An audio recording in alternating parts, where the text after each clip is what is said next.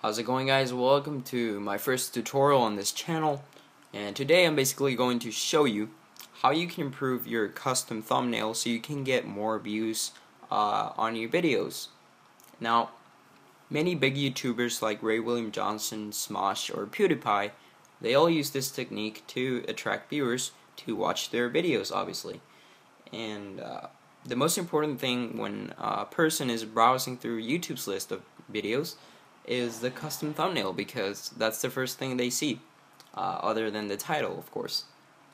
So today that's what I'm going to do. I'm going to show you many techniques and methods that you can apply to your individual videos that you make, and that can attract more viewers to your channel and your videos overall. So anyway, let's go ahead and start with the tutorial. This tutorial is very simple. There's only one main thing you're going to need, and that is a photo editor software. Now, there's many out there like Photoshop or Paint, but I'm using a free one which is called Gimp, and I'm going to put a link to it on the description below so you can download it. And if you want, go ahead and stop this video, download the software, and come back to it. Now,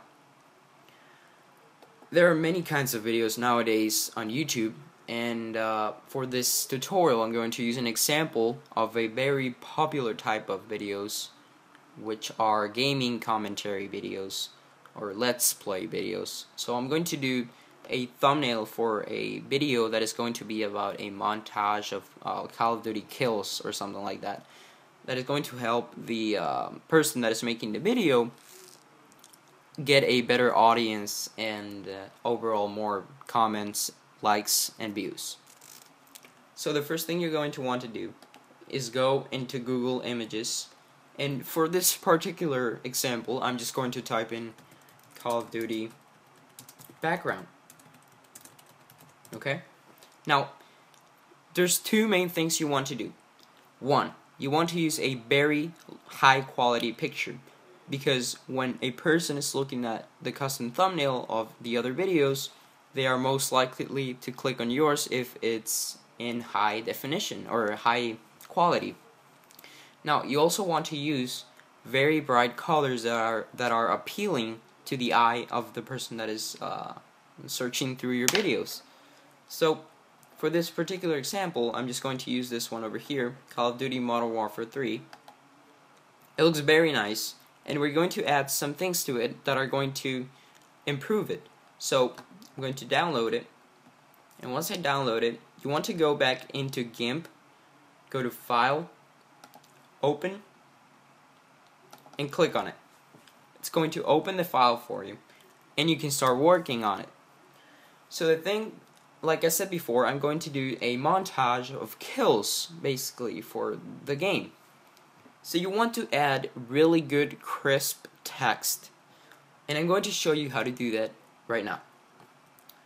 You want to go to Tools. If you don't have a toolbar, sometimes it disappears for some reason, so go to Toolbox, and this toolbox is going to appear. Now, you want to select the text option, and you want to make a text where there isn't any text already. I know that sounds redundant, but it makes sense because you can't just write over Call of Duty Modern Warfare 3 because it wouldn't make sense, right? So what you want to do is I'm going to type in Modern Warfare 3 best kills. Of course, I have to make it bigger, so that's what I'm going to do now. Select your whole text and just make it bigger overall. Now, if you have a preference of a font that you want to use, go ahead and use it, but for this case I am going to use Mr. Earl BT semi-condensed because I really like that font and it looks pretty cool. So, but you can use whatever font you want. Now, as you can see right now, you can't really read it, so I'm going to change it to a white color. It looks good so far, but there's a way that you can improve it. If you go to Layers, go to Text to Path. What I'm going to do basically here is add a border to the text that is going to make it look better and crisper. Once you do that, go to layer, new layer, click OK, then go to select, from path, select growth, and I would say probably about 10. And then go to layer again and merge down. Now what you want to do is click on this tool, which is the bucket fill tool, and select the black color or whatever other color you want to choose. It could be purple, black, blue, green, it doesn't matter. And I'm going to fill the outside of the font. See how it looks better? It just looks more appealing and crisper. Now you can make it bigger or smaller if you want. I'm just going to leave it like this.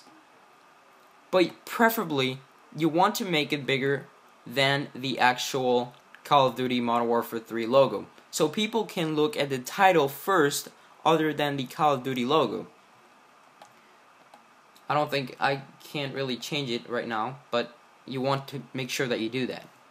So that is one way that you can improve your custom thumbnails, by adding really crisp text and getting really good backgrounds. Now, I'm going to show you another example of a custom thumbnail that I did before for a Let's Play for Happy Wheels. And what I did here, as you can see, I copied the an image from Happy Wheels and pasted it into a nice background. I did the #1 font, same font that I used on the other thumbnail, and I added a cool logo from my channel. You can also do that. I recommend you to do that too. If you have a logo of your channel or a character or an avatar, go ahead and do that. It's really good. People like it, and it just adds a good addition to your thumbnail. So what I'm going to do here, I'm going to use mine. Go to Documents, Avatar. Mine is in transparent, so that means that as soon as I open it, I could just cut it and paste it right in. Okay, there it is. And you can just add it on a corner, or preferably on a corner. Right here. And there you go. Now you have a cool custom thumbnail that people are most likely going to click on it just because it looks better overall. So, regardless of what kind of videos you guys make, this technique can apply to you. So, I hope you liked this tutorial. I hope it was useful to you. And I'll see you guys later.